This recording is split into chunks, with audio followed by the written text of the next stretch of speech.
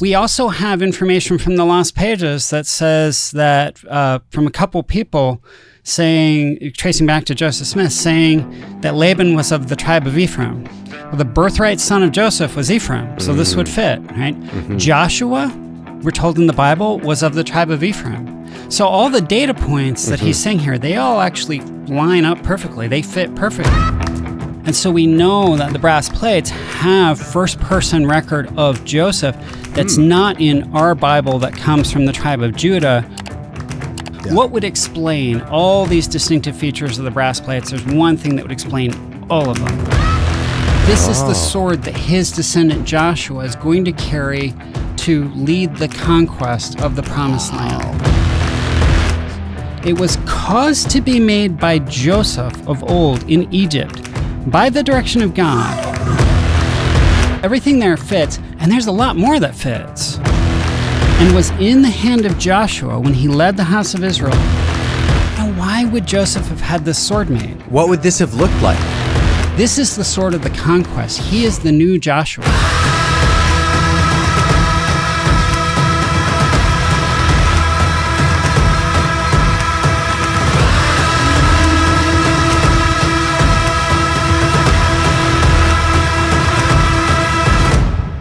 Welcome, ladies and gentlemen, back to Ward Radio. I'm your host, Cardin Ellis, and today I'm joined in the studio by Brad Whitbeck, as well as Don Bradley, author of The Lost 116 Pages. If you guys haven't had a chance to buy this book, it is the biggest book in the past decade, and I have been devouring it, and we've invited Don Bradley to come onto the show today to talk about a finding that blew my mind. Don, in this book, you bring to light the supreme possibility, if that's a way of describing it, that the sword of Laban, that well-known, dare I say, beloved, influential, powerful, intriguing, interesting, captivating artifact, wasn't just the sword of Laban, but probably the sword of Joshua, used in the wars against the Canaanites in the book of Genesis, that was preserved through basically the paternal lineage of the kings all the way down until Laban. And that indeed, when Joseph Smith discovered the golden plates with the sword of Laban, he'd actually had a sword that accompanied Joshua through all the wars, made it back to Jerusalem. Laban had it, and then ultimately ended up with Moroni et al. It blew my mind that basically, in a nutshell, the sword of Laban is the sword of Joshua. Where do I go wrong? How did I botch this? Start the sentence with, well, actually. No, I just kidding. Well, actually. No. Well, it helps if I have your microphone on too. I'm an idiot. There's your microphone right there, bro. Okay, keep going. There's the trick, right? I give the critique of what you said, but you only let me do that when my microphone is off, so yeah, nobody for hears real. it. There exactly. we go. Well, actually, Cardin, that was pretty good. Oh, it was? Hey. Yeah. So, okay, for this and more, check us out at wardradio.com. I'm writing Don's next book. No, okay. So, yes, there is direct evidence. There's an account that tells us that the sword of Laban had previously been possessed by Joshua. It was the biblical sword of Joshua used in the book of Joshua. And that prior to that, it had actually been forged by Joseph in Egypt. Wait, seriously? Mm-hmm. Dude! So we have an account that says this, right? And this is one of our evidences for what was in the last 116 pages. Oh. But in order to understand the background for it and why that account is credible, right? Why should we believe this? Yeah. We would want to look and see what other information do we have that about the descent of the relics in Laban's possession, right? So remember, he's got a sword. He's also got the brass plates, right? Yeah. And so in my book, like when I am attempting to reconstruct what we can of the missing narrative of the Book of Mormon, the lost pages, I use a combination of different kinds of clues and sources. So I use internal evidence in the Book of Mormon text and then external evidence sources outside. And both of those point to the relics possessed by Laban having a deep history that goes all the way back to Joseph in Egypt.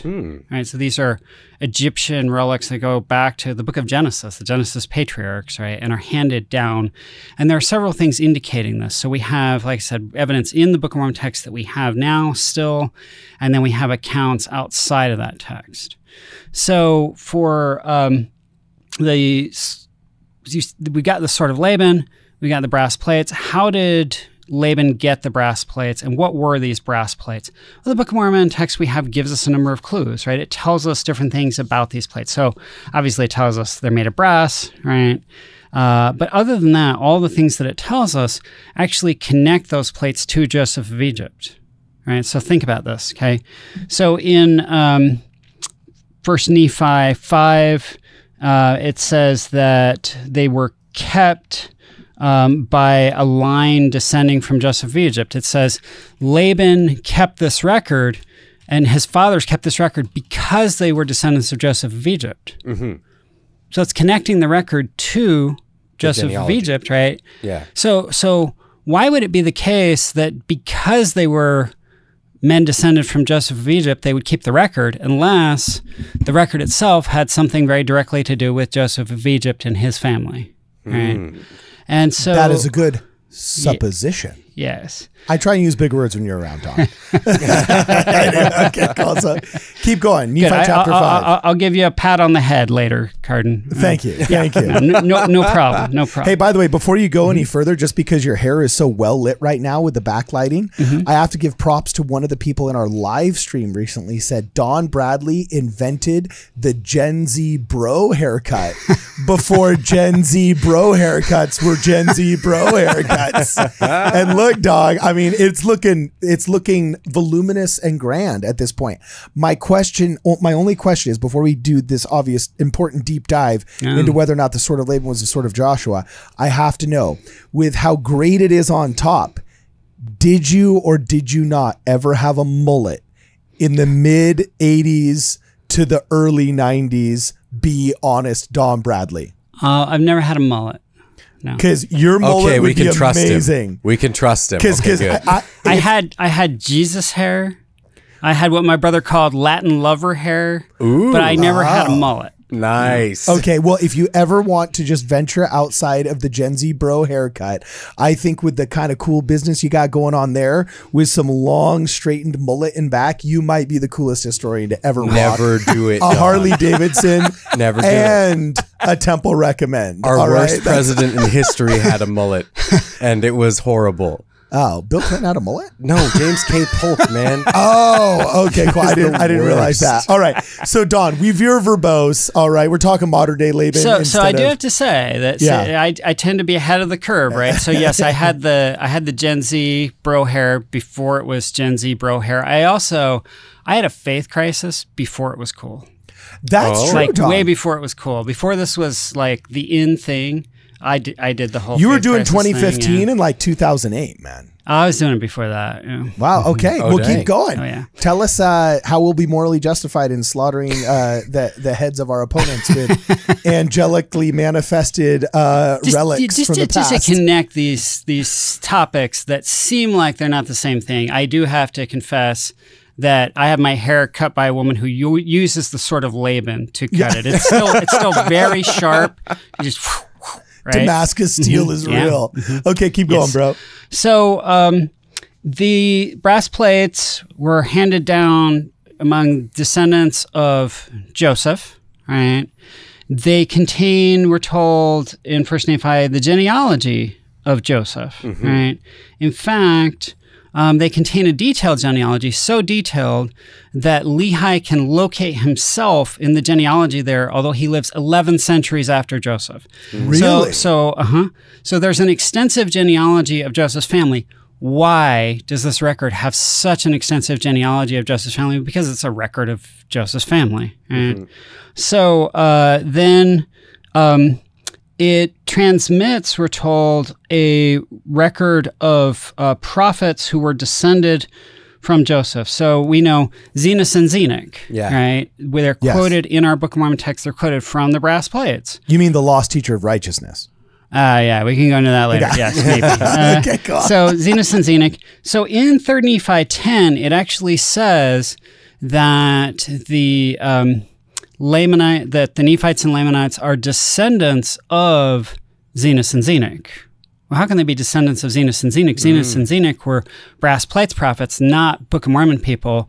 Well, they would have to be part of part of the line of Joseph, because the Book of Mormon peoples are part of the line of Joseph. So Zenos and Zenock are apparently Josephite prophets, and they're in the Judahite Bible that we have. They're not in that Bible, but in the brass plates Josephite Bible, they're there. And they are Josephites. And so this is another thing that connects the brass plates. The brass plates are distinctively connected to the tribes of Joseph, the family of Joseph of Egypt. Okay. Then we have the fact that, so I'm just looking at like, what do we know, what are we told about the brass plates, and how are the brass plates different from our Bible? One other way is they have, like in 2 Nephi 3, they have the first person prophecies of Joseph of Egypt, right? He's prophesying Moses, he prophesies Aaron, he prophesies the biblical Exodus, right? Where the children of Israel are going back, they're retaking their promised land. And you have like Captain Moroni quoting further Joseph prophecies. Joseph prophecies, right, in Alma from the brass plates. And so we know that the brass plates have first-person record of Joseph that's not in our Bible that comes from the tribe of Judah. Why does it have first-person prophecies of Joseph? Well, who would have recorded Joseph's own first-person prophecies? Well, immediate family or himself. Let me guess, maybe like somebody like maybe Joseph? Yeah. Or his immediate family, right? Well, given that this is handed down by his descendants. Yeah. So does this give credence to Jonah Barnes' supposition that Lehi had to have been using an apocryphal Bible or an apocryphal Genesis, like a different Genesis than the one that we have right now? Yeah. So there is indication in the Book of Mormon text that the biblical text that's on the brass plates is different from the biblical text that we have, and it would be apparently this Josephite instead of Josephite version. Judahite, right? Is that the correct term? Okay, cool, awesome. So notice that everything that we've spelled out so far about the brass plates and how they're different from the Bible, it's like, well, they're handed down by the descendants of Joseph. They have the genealogy of the family of Joseph. They have these other prophets like Zenos and Zenock, who are descendants of Joseph. They have the first person prophecies of Joseph. Do you notice a theme? Like everything that's different about the brass plates version of the Bible has to do with Joseph, except one thing, which is it tells us they're written in Egyptian. What actually does have to do with Joseph of because Egypt, he would have spoke right? Egyptian. Because so he's in Egypt. This was a fascinating thing that when Cardin and I were out in Israel and Saudi Arabia, we were traveling with a guy who was talking to us about this and said, don't lie to them, Brad. It was our honeymoon. Don't you lie. Why are you afraid? Where did that come from? Why do you hide us? Oh my gosh. So what this guy was saying was that when the scriptures talk about Moses and how he was slow of speech, it wasn't like this guy had a speech impediment. It was that he grew up speaking Egyptian. Oh, and so he was slow of speech in that he didn't speak Hebrew. And this was a Muslim that figured this out. He literally said, I don't know why you Mormons, because he was very familiar with Mormons and the selling of antiquities, the statues, the Book of Mormon narratives, things like that. And he says, I've heard people say Moses was slow of speech because they thought he had a speech impediment, like he stuttered. No, he was an Egyptian that was told to tell Pharaoh to let the Semitic people go. And he's like, that's why he wasn't given Caleb his brother. And he was given Aaron as a mouthpiece, because Aaron was from the tribe of Joseph and most likely spoke Egyptian. So he's the only guy that he could communicate with, because Moses, raised from a baby when he was taken by Pharaoh's wife out of the Nile, only knew one language, most likely, Egyptian. Interesting. And this is why you see like Joshua becoming an important figure with Moses, is because he was of the tribe of Ephraim, which would have spoken more Egyptian, is what this guy was saying, right? Yeah. And so you see some of this like Egyptian influence from Joseph of Egypt passed down to his descendants. Yeah. And so I think that's a really fascinating thing to possibly tie in with what you're saying here. Yeah. Also, he took out different types of like Roman rings, ancient Egyptian rings, Jewish rings, Semitic rings, Canaanite rings, everything. And he said, I think there was far more intercourse in between these civilizations than people realize because, for example, look at these rings and look at these seals. Some of them had scarabs on them with Hebrew writing. He's like, scarabs were heavily symbolic in ancient Egypt. Also, the ancient bull. Yes, that could have meant Baal, but it also could have meant this and that. And he's like, there's so much more intercourse in all of the ancient symbology on some of these seals and these rings than even people realize, that it seems almost unlikely to me that there wasn't a subset of people that didn't speak Reformed Egyptian. Yeah. So in the Bible, I had looked this up while I was writing, and I can't remember the exact passage, but there are biblical passages that show Joseph. I mean, obviously he's raised in, a Hebrew family, but he is clearly fluent in Egyptian, and he is like the vice ruler, like the vice pharaoh of Egypt. So you would think he would be. Yeah.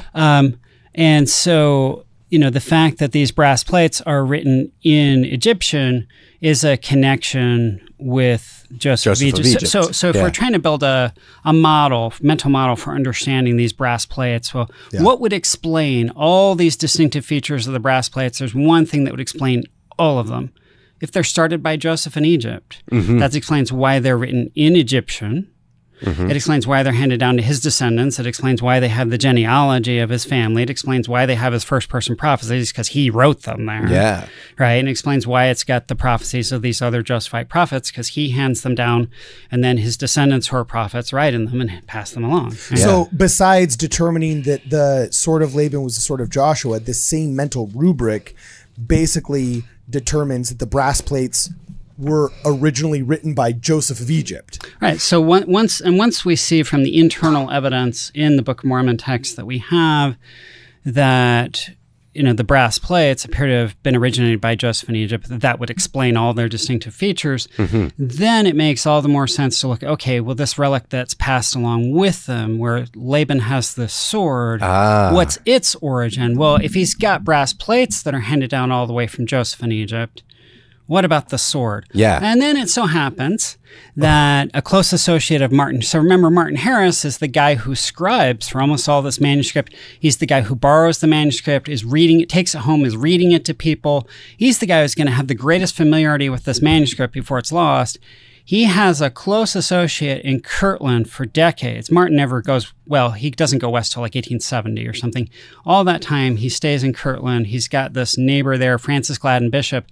Gladden Bishop milks Martin Harris for information, and he says this, okay? And I have to admit, I am plagiarizing this from a book. However, it's my own book, so I feel totally good about it.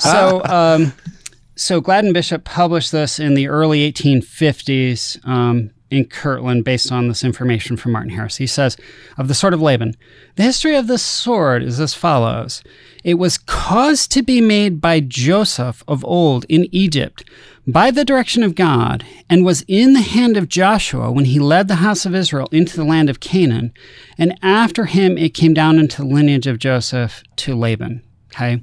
Now, all kinds of things about this fit beautifully, right? Well, Laban's already inheriting the brass plates handed down from Joseph.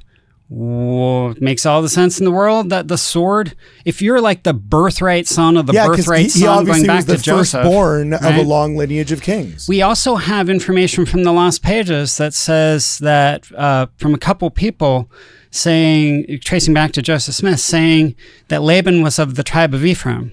Well, the birthright son of Joseph was Ephraim, so this would fit, right? Joshua, we're told in the Bible, was of the tribe of Ephraim. So all the data points that he's saying here, they all actually line up perfectly. They fit perfectly, right? So apparently these two relics, the book and the sword, which, by the way, in ancient times and even more recent times, like certain regal relics tend to be handed down in families, like a sword, a book, often an orb, kind of like the Leahona, right? Like this is the rapier that my great-great-great-grandfather took into the Civil War at Gettysburg. I've seen stuff like that. Yeah. So these twin relics apparently are handed down in the lineage of Joseph down to Joshua, down to his son Ephraim, down through Joshua, and then down to Laban eventually. Laban, remember, Nephi describes him as a military man. He He can command 50, he can slay 50. Joshua was the commander of the armies. It's apparently like a military lineage that he comes through. Okay. So everything there fits, and there's a lot more that fits. Think about this, okay? So when he says that Joseph caused this sword to be made in Egypt and then it's used for the conquest, now why would Joseph have had this sword made? Well, remember, Joseph in the Bible, in Genesis, is prophesying, someday you will return to our promised land, take my bones with you, carry my bones with you, which they do. They fulfill that promise that they make to Joseph on his deathbed. In the Book of Mormon and in the JST, it also tells us that Joseph prophesied in detail about the Exodus, not just in general terms like he does in Genesis. He prophesied that Moses would lead the Exodus. He prophesies Aaron, right, as part of the Exodus. He prophesies the retaking of the promised land, which we call the conquest. Now, if he's seeing as a seer, he's seeing the future, he's predicting the descendants of Levi who will be involved in the Exodus, Moses and Aaron, he's not going to see his own descendant, Joshua, who is a big part of the Exodus and leads the conquest. Of course he's going to see that, right? And so because he foresees the need to retake the promised land, he has a sword forged for that purpose. This is the sword that his descendant Joshua is going to carry to lead the conquest of the promised land. Okay? Dude. Right? I love it. That's so cool. So what would this have looked like? What kind of a sword would this have been? So there is a description that Gladden Bishop gives that I'm more skeptical of. He claims that he sees it himself in vision. I'm sure he's getting some of his information from Martin. I could try to find it, but I don't have it in front of me right now. It's all good. It's all good. We trust your brain. He does say that he says that the sword has a guard, which when I looked that up, it sounded like guards were not invented Three till relatively Musketeers, late, 1700s, but I don't know, right? But he does give description. It sounds very ornate from Gladden Bishop's description. If his description is at all right, which it may be at least in part because he's getting some information from Martin, right? But think about how this sword, it goes from Laban to Nephi, right? So here we sort of switch biblical stories from Joshua and the conquest for a minute to David and Goliath. Yeah. Right. So David, before he becomes king of Judah or king of Israel, he fights Goliath. He cuts off Goliath's head with his own sword. That whole narrative of David and Goliath, there's a scholar, Ben McGuire, who has pointed out that there are a dozen elements of that story that are repeated in the same order in the story of Nephi and Laban. And Nephi is like the new David starting a new dynasty, fights the new Goliath, cuts his head off with his own sword, right? So Nephi becomes the possessor of that sword. Well, whose sword was this originally? Joseph of Egypt. Oh, you mean the Joseph who's the younger brother who rules over his older brothers who resent it? Like Laman Lemuel. Just like Nephi, yeah. Nephi is the new Joseph, but Nephi is also the new Joshua. Okay? He comes into a new promised land, and he is leading the conquest. Now, there's not actually a conquest in the same sense as there is in the Bible, right? The Jaredites have already wiped themselves out, and they fight against the Lamanites defensively. He says he wields the sword of Laban in defense of his people. This is the sword of the conquest. He is the new Joshua. Okay. Now, this sword gets, according to some accounts, like Joseph Smith Sr., I talk about in the book, gives an account to a local guy, Fayette Lapham, where he says that the sword was in the box, but all that was left was the hilt, that the blade had cankered and rusted away. I see symbolic significance in this, okay? So the Book of Mormon talks about how the word is mightier than the sword. The word of God is mightier than the sword. It talks about this in Alma. The word, we're told, in Alma, it's predicted the plates of brass that contain the word of God will never be dimmed. But the sword rusts away. Okay, the word of God stands forever. Wow. It's more powerful, but the sword rusts away. Ultimately, the power is not in the sword, it's in the word. Wow. Okay, so if I got this straight, because unfortunately we got a hard out coming out here. Basically, Joseph of Egypt foresaw not only the descendants of the Jewish nation, but specifically his own. Therefore, he had forged in Egypt, most likely, the sword of Joshua in preparation for that conquest. And that sword stayed in the Josephite lineage all the way down until basically 600 BC when Lehi leaves Jerusalem. Along with the brass plates. Along with the brass plates and all these other, what would have been ostensibly Josephite relics were maintained throughout that dynasty. And that is the sword that ended up showing up with Joseph Smith and the gold plates. And though it was rusted, the plates weren't, showing that the word of Joseph had actually lasted longer than the sword thereof. Is that a correct soundbite? Bingo. Dude, that is awesome. Okay, unfortunately, that's all the time that we have right now here on the radio. We're going to keep the conversation going online. If you want to check us out, you can go to hometownstation.com and see some of our podcasts, our radio programs, and our YouTube videos there. Or you can check us out on YouTube at Ward Radio, or you can go straight to wardradio.com. Either way, we're going to keep the conversation going there. This is totally awesome. I can't wait to hear what else you have to say about the Sword of Joshua. Thanks, everybody, for listening. This is FM 98.1 and AM 1220. KHTS. We'll be back in a minute.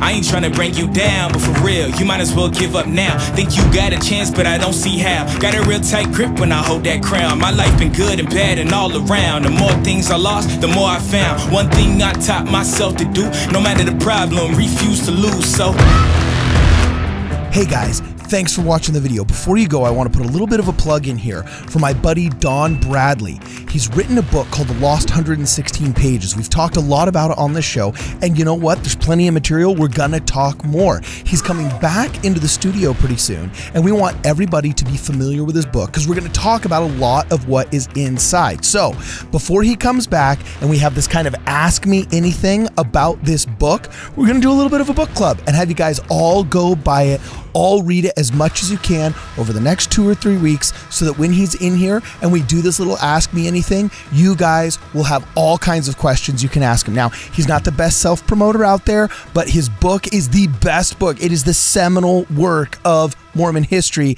in the past decade, and you have to get it. So make sure you guys go buy Don Bradley's book, The Lost 116 Pages, so we can talk about it when he's back in the studio. Other than that, please make sure you like this video, please make sure you share this video, and you subscribe to this channel. For this and more, please make sure you check us out at wardradio.com.